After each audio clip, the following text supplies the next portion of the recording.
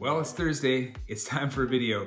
And you know what I thought I would do this time is I'm gonna put together a series, which I've never done before, and I thought it'd be fun to try. I recently just finished teaching a course on magnetism, and it seems like the magnetic math is kind of what screws people up. So what we're gonna be doing over the next few weeks is I'm gonna go through these magnetic terms and then go over the math behind them. They're really easy, they're gonna be quick videos, as my videos always tend to be, so like 5 minutes. And we're gonna go over them. We're gonna talk about ampere-turns, flux density, we'll talk about permeability, reluctance, all that fun stuff. So this video though is gonna concentrate on, wait for it, magnetomotive force. So what we'll do is we're gonna hop on downstairs, I'm gonna throw on the whiteboard, and we're gonna talk about exactly what ampere-turns are, how magnetomotive force relates to electricity, and we'll go from there. So I'll see you down on the whiteboard.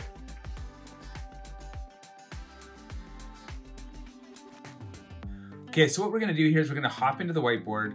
I got some drawings set up here. I've got some different calculations worked out. So what we're gonna do is, as we always do, it's gonna be quick, easy. I'm just gonna walk through a basic understanding of what this principle is and then show you the math behind it. Again, not as difficult as some might let you believe. Okay, so let's hop into the whiteboard now. So here we go. What we've got here is our coil, and I've got it around an air core right now. So let me show you what I mean by that. Here's my core. It's just that right now I just got it drawn as an arrow. Here's my coil here. So you see the arrows, that's the direction of current. So current's flowing through this. As current flows through there, through these coils, it creates magnetic lines of flux that end up linking together. And they end up rotating in a north to south rotation, which is what's happening here. And I'll be doing a video up on the how that whole north to south thing works using your left hand. It's going to be like a left hand rule kind of thing. Anyways, back to this. So that's how it's all based. It's all based off of the fact that we have a certain amount of current flowing through a certain amount of coils. So what does that mean? Let's take a look. So here we have, again, a coil drawn up. So I've got current would flow through here, around, and then out and on, thus setting up some magnetic lines of flux in there. The first thing we need to do is we're going to talk about our formula. FM, which is a fancy way of writing magnetomotive force.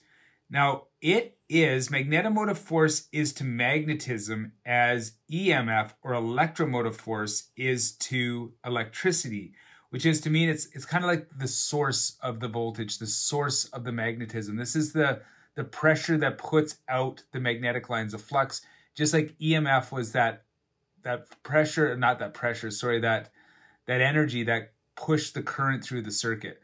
So this is MMF, but we call it FM. Now it's a pretty easy formula. N, which is your number of turns, times your amps. Our unit for this would be, surprisingly, ampere-turns. So as an example here, I've got 3 turns, because I do, 1, 2, 3, and let's say I've got 10 amps flowing through this circuit. Well, what is my magnetomotive force, or my FM? All I would do is plug in what I know, 3 times 10. And in this case, my answer would be 30 ampere-turns.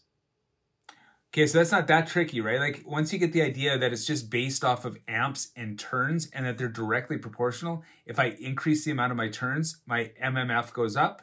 If I increase the current through my turns, my MMF goes up. So once you get your head wrapped around that, it's a really easy formula. But let's take another look at our whiteboard here. I'm just going to fool around with some things, okay? So down here, I got more. I got rid of that 3 turns, and now I've got more. I've got 200 turns, and I've got 960 ampere-turns. So I have my FM at this point. I know that I've created 960 ampere-turns. With 200 turns, I'm trying to figure out what is my current going through this. Well, again, we just plug in what we know in the formula. We know that our FM is 960. We know that we've got 200 turns, which is right here, and we're trying to calculate out what our current is. It just easily becomes divide this out. And what do you do to one side of the equation? You do the other. So I is equal to 960 divided by 200, which gets us the 4.8 amps. So now we know that we have 4.8 amps flowing through this circuit with 200 turns that gives us 960 ampere turns. again, it's always about how you get the formula written out. Always write out your formula, then figure out what you have, and then from there you can figure out what you need. And you can manipulate that formula, transpose it, and change it around to get exactly what you're looking for. Let's do another example. In this case here, I've got my magnetomotive force, 1480 ampere turns. My current is 8 amps, but I don't know how many turns I have. Here's the formula. So let's plug in what we know. 1480 is equal to, we don't know the number of turns, but we do know the 8. So to get our current, again, we're just dividing. So we move that formula around and we've worked out that the current is going to work out to be 1480 divided by 8. In this case, that works out to be 185 turns.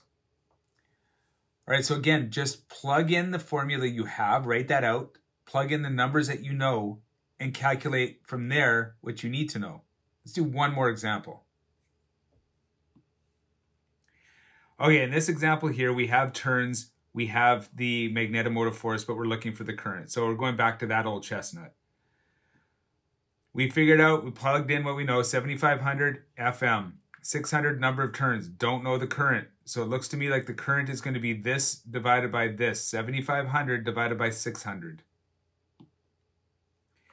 Which is exactly what the formula works out to be.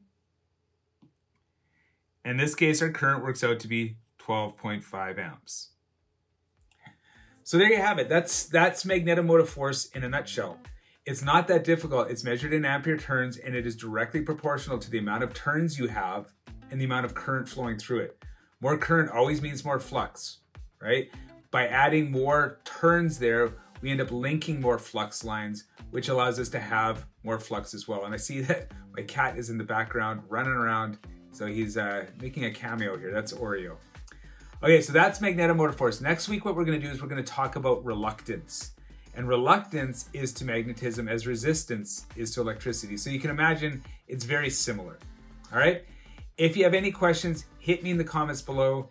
If you're into it, give me a thumbs up if you like this, if you found it of value. If you didn't like it, give it a thumbs down. I'm up for that as well. And if you're finding value out of these, hit the subscribe button. All right, we'll see you next week. Have a great week, everyone. Stay classy.